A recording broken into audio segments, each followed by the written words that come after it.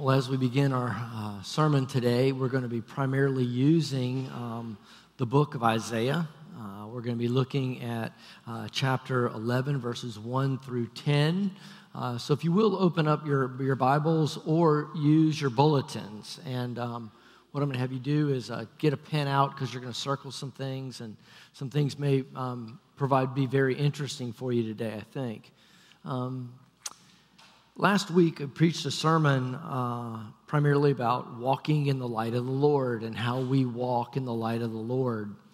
And I spoke about the difficulty of that in our world today as we have so many divisions around us, black and white and rich and poor, those who are for welfare, those who are against welfare, those are all kinds of divisions that are occurring.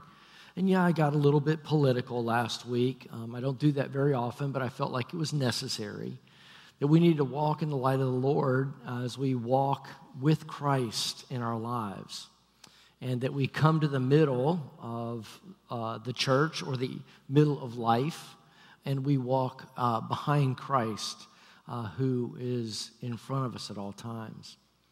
And so today what I want to do is I want to continue in this season of Advent as we talk about walking the light of the Lord, which was our first candle. And then second candle is more about peace. And I don't know anybody in here who doesn't want to walk more in peace, more in the very presence of God. And so that's the whole theme for today, and it certainly is a theme of this passage as we're going to look at it as it unfolds. So as we begin to look at it, what I want to do is take a look at three different visions, if you will, in the scripture here that Isaiah is putting forth for us and for people who are going to be looking for the Messiah, because Advent is all about looking for the Messiah to come. And many of you are starting to put Christmas trees up and do all that kind of stuff around your house. And I hope you have a creche somewhere, and I hope Jesus isn't in the manger yet, because he's not there yet. And you're waiting, and we're waiting. I know some of you are going home to take him out. I know that. I just felt that coming my way. And so as you remove Jesus from your creche, knowing that he's coming, you want to look at Advent as the preparation for the one who comes. And that's what we're doing right now, waiting for the one who comes. So in this, there are three visions, if you will, for this Advent season. The first one begins in the very first line of the scriptures, and it says, "There shall come forth a shoot from the stump of Jesse." There'll come forth a shoot from the stump of Jesse. So what's this all about? If you're a good Jew, you understand this because you remember Jesse had a bunch of children, and his younger child was named David. And David became king, remember? And all of the prophecies about who Jesus is have to come through King David's line, all right? So when we begin to think about the shoot that comes from the stump of Jesse is the concept that Jesus is the one who's coming from the line of Jesse to David to Jesus, the King of Kings and the Lord of Lords, because he has to have that lineage, okay? So when you begin to hear the term Jesse's son, or the stump of Jesse, and you look at the last line, it says, "On that day, the root of Jesse, who shall stand as a signal for the peoples, of him that shall inspire nations inquire, and his resting place shall be glorious." Speaking of heaven. I mean, there's a lot in this passage real quick. So we got the shoot of the stump of Jesse. That's your first. You might want to circle that, put a 1 there. And that's the first vision. The second vision is this: "And the Spirit of the Lord shall rest upon him." The Spirit of the Lord shall rest upon him. Now, I'm going to save that for a couple minutes because that's where the whole sermon's going to be today. All right? So the Spirit of the Lord is going to rest upon Jesus. And the Spirit of the Lord is going to rest upon all who follow him. Are you catching that? I'm going to leave that there for a minute. I'm going to go to the third vision of what this kingdom is going to be like, of peace. And the third part of that kingdom is in verse 6. It says, the wolf shall dwell with the lamb, and the leopard shall lie down with the young goat, and the calf and the lion and the fattened calf together.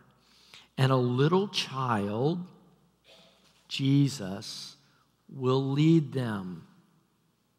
Now, many of you see this vision all of a sudden of animals that should not be hanging out together.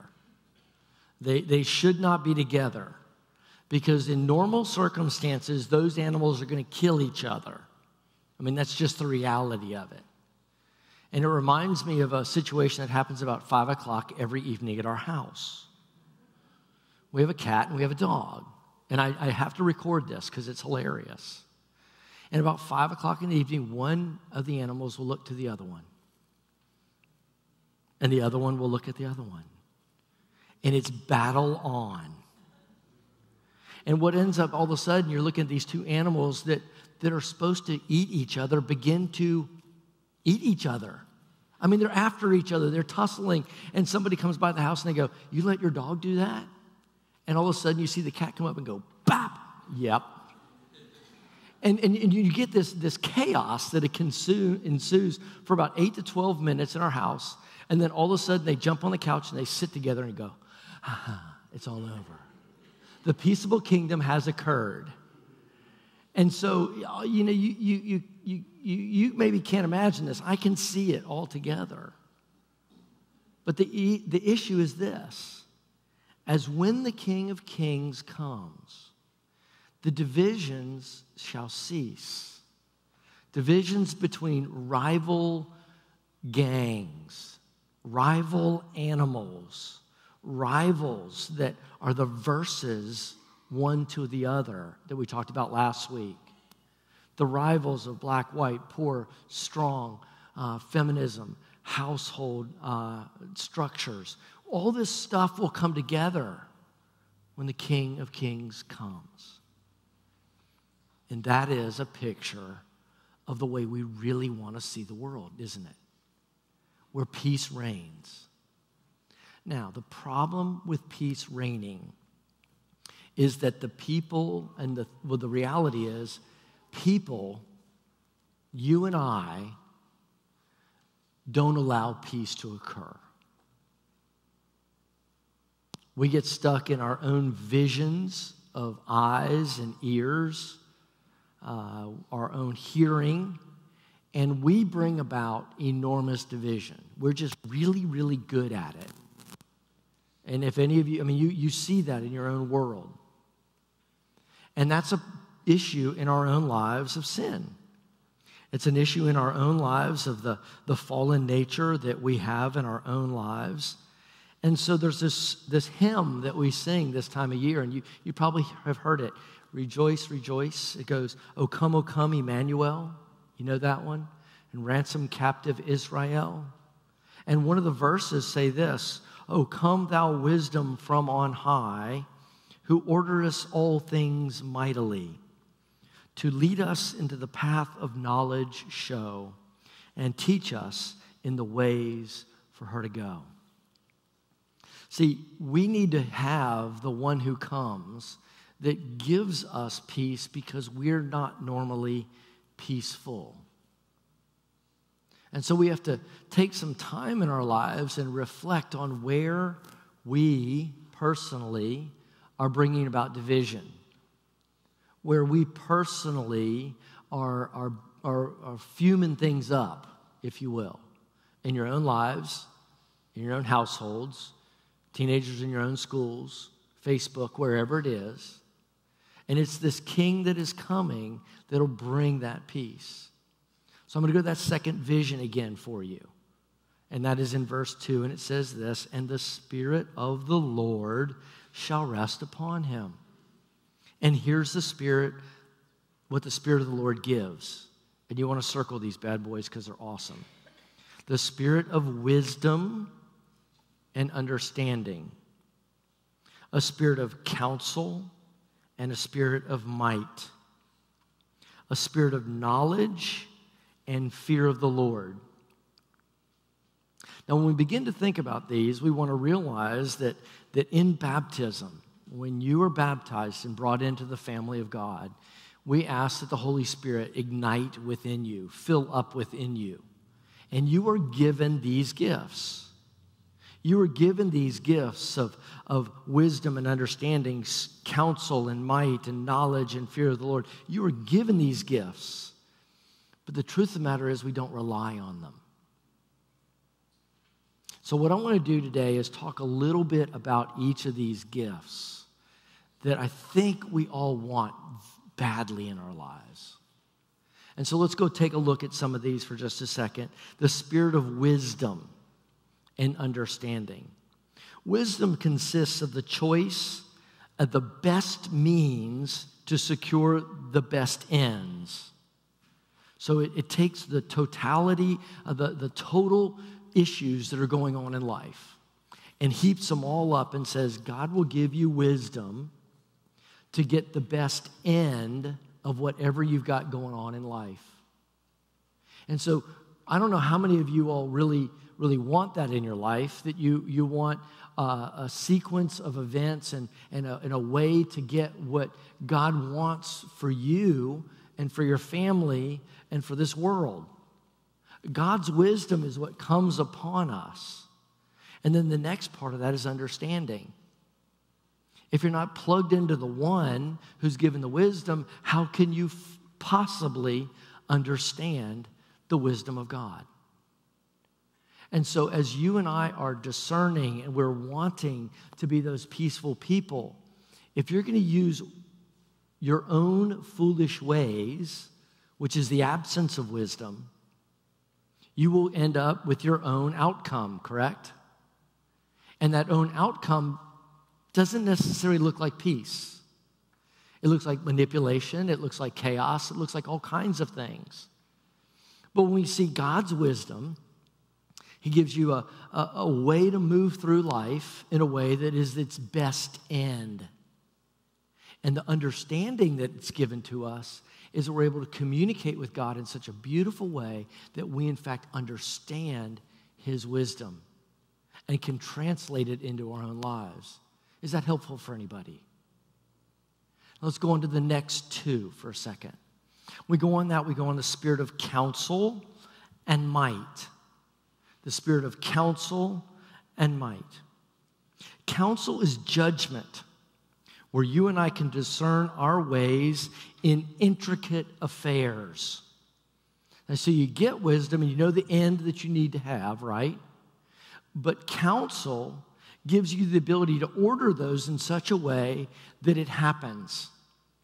Let me give you an example. Some of you have lost loved ones or been in some trouble somewhere and you didn't know how to get out of it. And so you went to a counselor, a lawyer, let's say. And he counseled you how to take the estate, if you will, and move it through a situation where you could close the estate in a way that was honorable. Does that make sense? Or some of you have had some things going on in your life and you've come to me and you've sought counsel. And we've prayed together and we've sought God's end. We've sought God's way that He wants to sort it all out. And then order it in such a way through intricate affairs that it gets taken care of. Now, how many of you have not counseled when you needed to counsel? Not sought counsel when you needed counsel? How did it work out for you? It ended up that it was very disorderly, wasn't it? Because it was something from the inside gut of yourself and not a godly sense of clarity that would order those affairs. See, God likes order. He wants you and I to have order in our life. Why don't we seek His counsel? You know, the Jews would certainly have understood this because Isaiah, in the previous in the previous chapters. He says in chapter 9, and if you want to open up Isaiah chapter 9, and you want to look at the 6th verse, Isaiah is already telling the people about this Christ child. He's saying, "For to us a child is born. To us a son is given. And the government will be on his shoulders. And he will be called" what? Wonderful Counselor. See, God knows what we need in Christ Jesus. That he will be the wonderful, which is robust and beautiful, Counselor that will be in our lives, that will give us clarity and will help us through the intricate affairs of life. This is practical power. And so Isaiah already talks about it in chapter 9, verse 6. And it says this, "And he will be called Mighty God." So we're given counsel and might when the Spirit of God comes upon us. And he is a wonderful Counselor and mighty God. And that mightiness of God means it's the strength of God, the very strength of God to deal with very intricate, difficult times in life. And so we see that he's called Wonderful Counselor, Mighty God, and we are given a spirit of counsel and might. Might we not seek that counsel? We go on just a little bit further, and it says the spirit of knowledge and fear of the Lord. Knowledge and fear of the Lord. Knowledge has to do with getting the whole counsel of God, all the information that God can give you on a subject. And it's all in Scripture, but yet we don't go to the counsel. We don't go to the place of knowledge and grace. So God gives us his whole counsel, his whole knowledge as we look at Scripture. As we sit in church and we hear the Scriptures read and torn apart and examined, that is the whole counsel of God, the intricacies of God. Who does not want to know the intricacies of God? The vastness of God, the enormous nature of God, the power of God. Because when you begin to get the whole counsel of God, you begin to get all the intricacies of God, there's only one thing that can happen: awe and reverence and fear of the Lord.